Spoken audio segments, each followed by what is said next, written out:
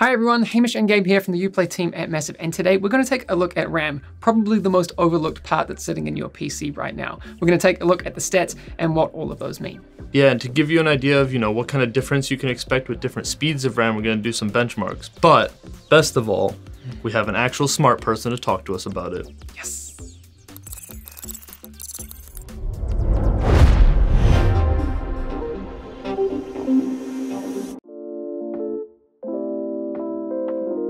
RAM is random access memory. It is temporary, fast storage for any kind of data that your computer wants to use. It is also volatile, which means that as soon as the electricity is turned off, the data is gone. So let's start with the first part of the name. It's called random access because you can access any part of the memory just as fast as any other, in contrast with old spinning hard drives where you have to spin the platter and align the read-write head to find the data. To explain DDR, we first need to explain what kind of RAM we generally use. We use a kind of RAM called SDRAM, which is synchronous dynamic random access memory. So we have already covered what RAM is, but what is dynamic RAM? Dynamic RAM is when your zeros and ones are stored with a transistor and a charged capacitor. This capacitor needs electricity to keep the value set. This is done every once in a while, or about every 64 milliseconds.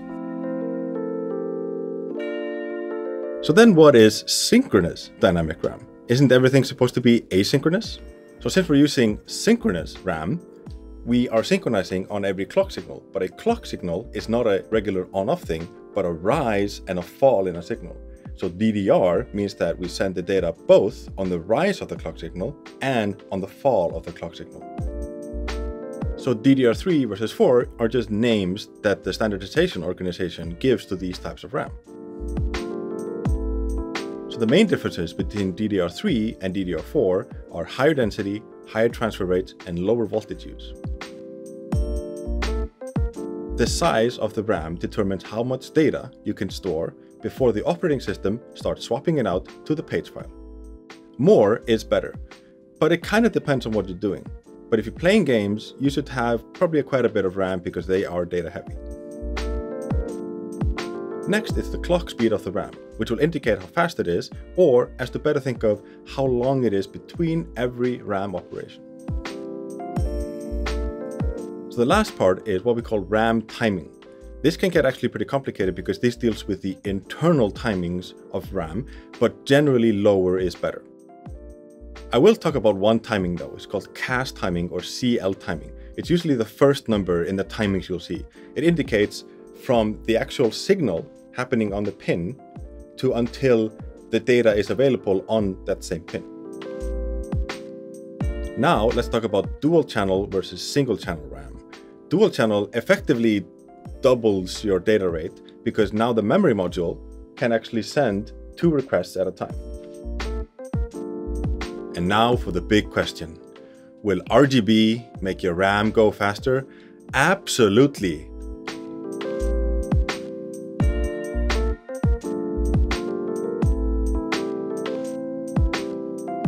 So now that we know what all of that means, we're going to actually start testing out some different RAM configurations. Yeah, to do these benchmarks, we're going to use Cinebench R15 as well as For Honor on extreme settings.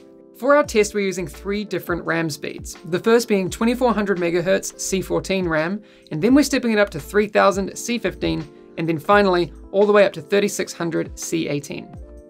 On our testing bench, we're running a Ryzen 7 2700X paired with a Radeon Vega 64 on an X470F Asus motherboard. The default XMP profile will be enabled for every single one of these tests, so the only factor actually changing in the whole testing bench is the RAM itself.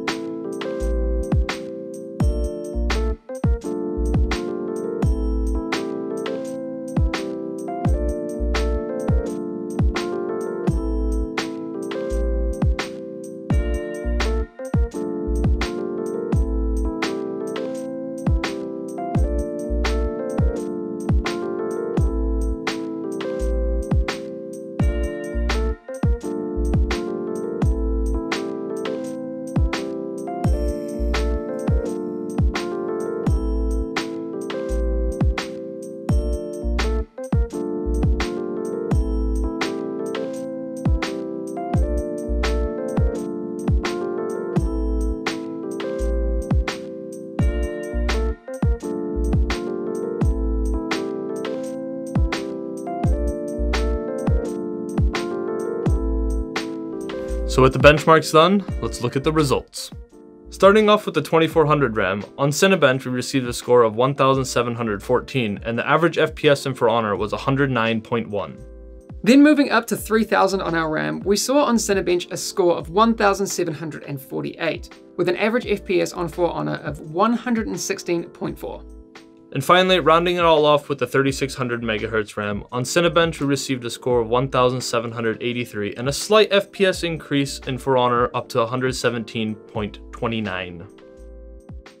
So now that we know what RAM is and how the speed of that RAM can affect your computer's performance, what actually happens once your PC starts using absolutely all of that RAM? Bring back the professor. So now we've seen all the benefits of having a very good RAM. Now we can see what happens when RAM goes wild. So I wrote a little program that will try to eat up all your RAM by asking for memory from the operating system and not letting it go. So I have two versions of it, a 32-bit version and a 64-bit version. The 32-bit version, when that runs, will try to allocate memory, but it can only allocate up to 2 GB of RAM. And when it hits that limit, the program will actually crash. And now we're going to try the 64-bit version, and it will try to allocate memory. It will do that very fast, and we will then in the end see that all memory is allocated, and then memory starts getting paged, and we will then try to turn off the application before the computer becomes unusable. Thanks for watching, everyone. Hopefully that gives you some more insight into RAM and helps you make that crucial purchase decision.